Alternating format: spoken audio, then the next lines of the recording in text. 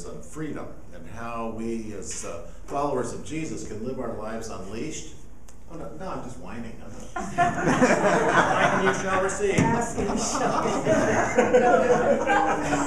That takes away my griping and complaining. So, anyway, so we're in the middle of this series on freedom and being unleashed and thinking about what holds us back and how we can communicate the good news of life in Jesus Christ, and how we can communicate that in a way that frees people up and releases them and not shuts them down and makes them feel worse about everything. And so the passage this morning we're going to look at is in 2 Corinthians chapter 3.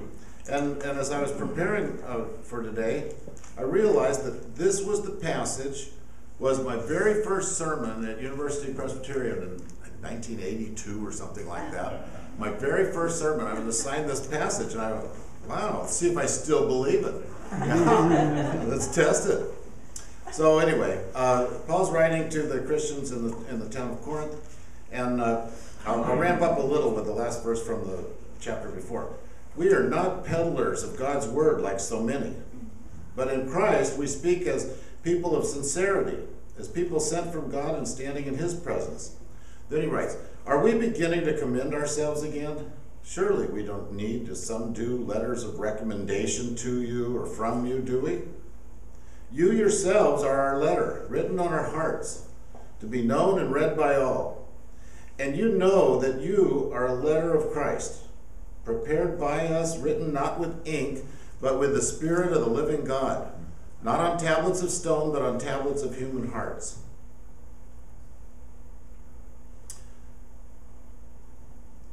Such is the confidence that we have through Christ toward God.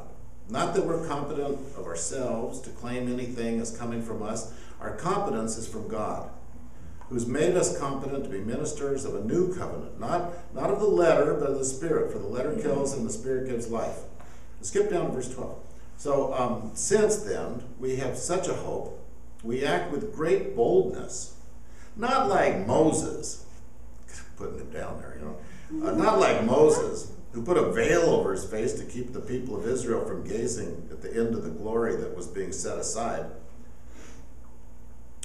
But their minds were hardened, indeed, to this very day. When they hear the reading of the Old Covenant, the same veil still there, since only in Christ is it set aside. Indeed, to this very day, whenever Moses is read, a veil lies over the minds. And when one turns to the Lord, the veil is removed. Now the Lord is the Spirit, and where the Spirit of the Lord is, there is freedom. So Lord, teach us from this. Teach us how we might exude your Spirit, and how we might be the men and women who are living letters to the folks around us. And we pray that you would draw us to yourself, and in doing that, show us a whole new freedom in our lives and in our faith. In Jesus' name, amen. Well, letters are, anybody ever get a letter? Nobody? Jonathan, thank you. I want to talk to you, buddy.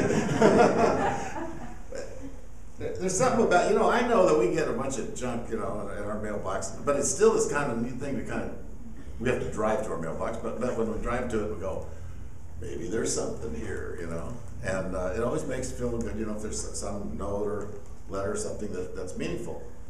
Paul, writing here to the Corinthians, understood probably more than any of us the value and the significance and the power of letters. In fact, his contribution to the whole New Testament they're all letters that he wrote. Many of them written from prison, but writing to encourage, to correct, to affirm, to empower. He used letters very powerfully. And so now he's writing one, and he's saying to them, you followers of Jesus are letters. You're a letter. Not written with ink, but written with the Spirit of the living God. And I start thinking, what kind of letters are we then? Have you heard of that thing, email? Have you heard of that? You know, you young people. So, you know, the thing is about email, I was really excited when email came out, you know, and then it just started filling up with junk mail, you know, spam. And I love spam. I read the real spam. I'm not bad-mouthing, you know, Minnesota, their foodstuffs. But I'm talking about spam. And even with spam filters designed by brilliant people, it still comes through, right? And then I go to our mailbox, and we've got physical spam letters in the mailbox. Just junk, you know? And it's usually bold and brash and attention-getting and promising everything and meaningless, right? And then I started thinking about the church. Couldn't help it. I started thinking, how much of our communication in the world and to the people around us is really just kind of a Christian spam? Where we're, oh yeah, God loves you, you know, or Jesus said, how about Rainbow Head, remember in the sporting events, Rainbow Head with his John 3:16, and nobody knew what the heck he was talking about, you know, but, and he was crazy. I think he went to prison then. Hope he kept the wig. But, you know, that's just Christian spam, you know. I remember you used to be able to drive through the country and there'd be big rocks on the side of the road, and then somebody would have spray painted, Jesus is the answer. And I always wondered what the question was. You know, they never have the question. The answer to what? I don't know. That's kind of spamish, isn't it? But there's another kind of letter that I receive anyway. Bills. Do you ever get bills?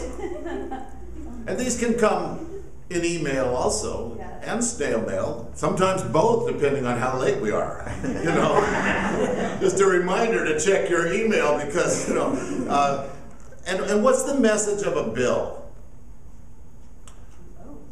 You owe. Yeah. You're indebted. Pay up. Sometimes there's going to be a penalty if you don't pay. Now, the weird thing is, what if you've already paid it? You still get this tightness in your stomach, like, oh, maybe, I don't know. I had one, this lady was calling me. At first I got a letter from her, a hard copy letter, and then I got some email saying, you owe $214 back in August. And we are kind enough to not impose a late charge penalty on you for the next 10 days. But then we're going to be putting the late charge penalty on you.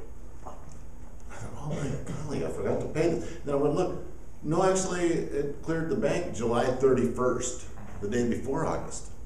So I wrote to her and said, oh, I've got good news for you. You've already been paid. You paid. She wrote back, no, you owe $214. Yeah, that's what I wrote. But you owe it for August. Yeah, I sent it to July 31st, you know, you're all done. Well, you had to have the account number on the check. Well, I'm pretty sure it was there, maybe not. I don't know now. So I go, well, what can I do? She said, well, you'll have to produce the check showing that we received it and cashed it. So I went to the bank and I talked with them, and they did a bunch of fidgeting stuff on the computer and printed me out the check and back of the check showing that it had been cashed. And it had the account number on it, and my name, and the address, and everything. So I sent a copy of it off to her, and I've been waiting now for 2 weeks for her to write back and say, hey, thanks a lot. We took care of it. Thanks for paying it early. Everything's okay. I'm still waiting. Not a word. It was always my problem. You know, see, that's the thing about a bill. No matter what, even if you're right, even if you don't owe, it's you. That's the message of the bill. I grew up in a time in the church when it seemed like the preacher was always saying, "It's you." I had that, man. Whoa, and I believed him. Because when you point down the middle, it looks like, if you're sitting out there, it looks like I'm pointing at you. I'm pointing at the table back there, but it looks like I'm pointing at you. And so we do this finger pointing thing as our message. And it's kind of scolding, kind of guilt-inducing, and we're nothing but a bill.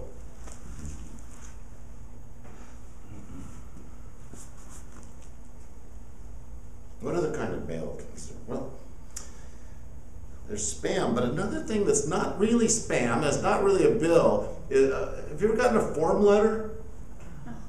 Form letters look real, don't they? And they got your name on them. And sometimes now with the computer, they can insert your first name kind of intermittently through the letter. Cool. And then they have that signature, the fake thing that looks like ink.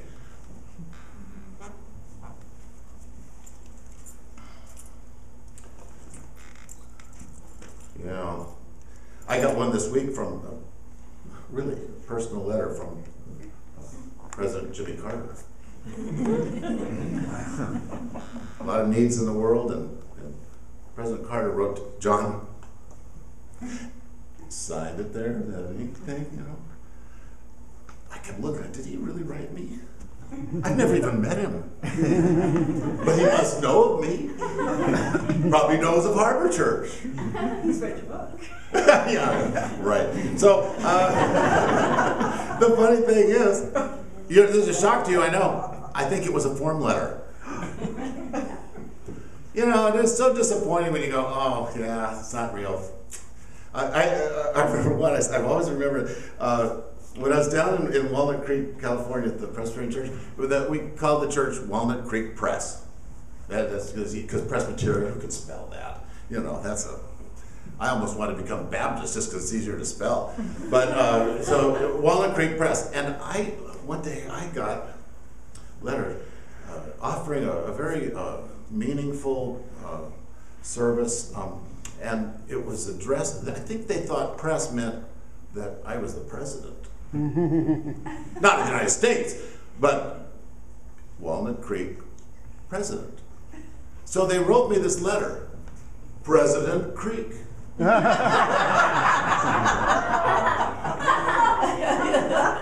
I thought, well, there you go, President Creek.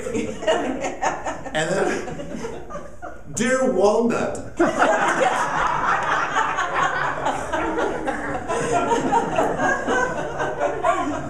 And we offer this service, Walnut. We can help you in very personal ways, Walnut. It's all through it. That's just wrong. That's just wrong. And so, a form letter, it looks exciting at first because you think, okay, and no, it's not. What a disappointment. And how often has the way we communicated our faith and the freedom of life in Christ, and we've done it like a form letter. So people think, "Oh, it's something for me." And then we've done it in a way that doesn't communicate the fact that they're unique and unlike anyone else, a creation from God, a miracle, and they've got their own issues that need to be taken seriously, that God takes seriously, as we sang today. It's just kind of out there. Dear Walnut. Well, at least they wrote to me.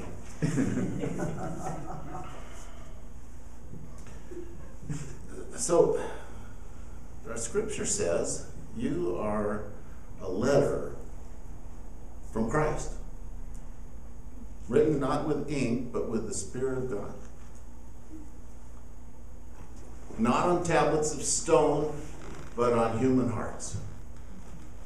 That's the letter that we are. So that leads me to think, how do we communicate the freedom of God, in which our passage said, where the Spirit of God is, there is freedom.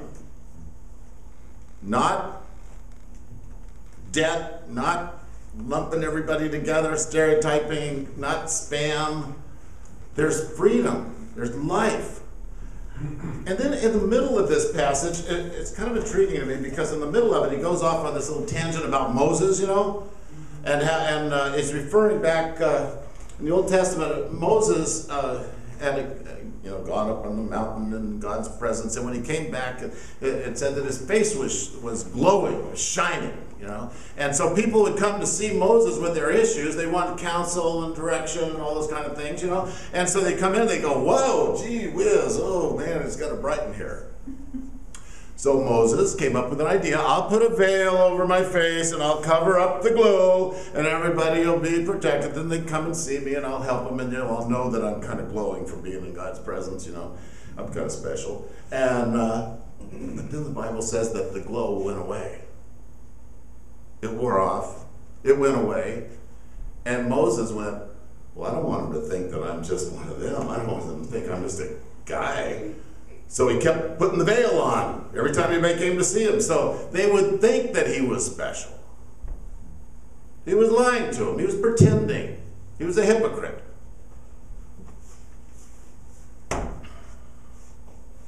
And Paul says, so often, when we start to get religious, it's like putting a veil over us. We start to cover up. We start to pretend. We start to act like we're better than we are. We start to act like we're different than everybody else. And he says, we can live our lives without the covering, without hiding, without pretending. We can be free from that. We can live our lives in a way that we don't have to cover up and pretend and act like we're better than we are or different than we are. Because Jesus knows us for who we really are. And this is the weird thing, okay? So get this message. He loves you regardless. Even the way we are. That is so hard to understand, isn't it? He loves us the way we are. Not like if I get everything fixed up or covered up or shielded or protected or pretend to be a certain way, then I'm acceptable to God. No. In fact, the more we cover up, the more distant we are in our relationship with God and with each other. Right? He wants us to live free. He wants us to live unleashed.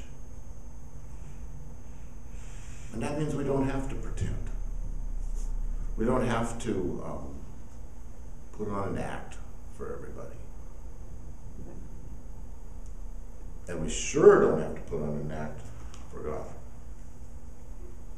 Now, what would happen if we were, like this passage talks about, if we were letters from Christ to the people around us or in our life that we bump into?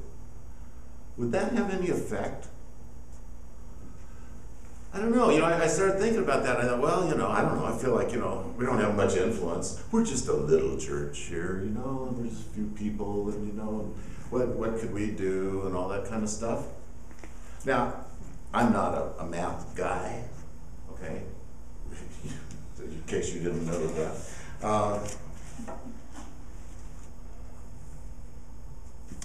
But I tried to do some math this week, okay? So work with me, please. What if, see, when we were starting the church, Damon was worried about me, and he said that I would crawl into a hole and die, basically. And because I used to have the thing where I'd go into the office and my secretary would hand me the list of everyone I was meeting and what I was supposed to do, and then I'd just go through my day without deciding anything. Whoever showed up, that's good. And but when we started the church, there was no church, and so there were no people, so there was nothing to do. And so Damien sat me down and said, okay, Dad, you have to have 3 incidents a day.